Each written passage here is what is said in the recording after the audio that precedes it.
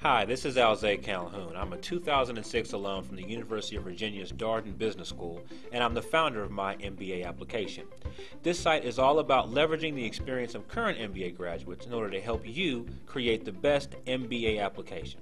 This audio you're about to hear is a segment of an interview where I talked about many of the issues that affect your MBA application and experience. I hope you enjoy it.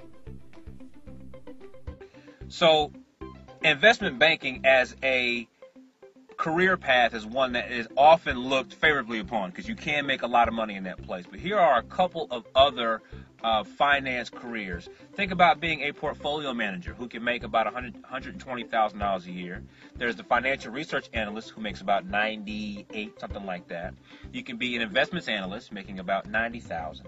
A personal financial advisor can make around $75,000 a year. And the credit risk management analyst can make about $68,000 a year.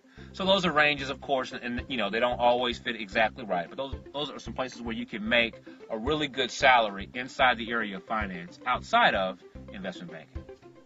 If you like those tips, I've got a lot more at mymbaapplication.com, where you can pick up over 20 free videos like this, plus a free MBA Quick Start Guide. So go now to mymbaapplication.com to pick up your free resources.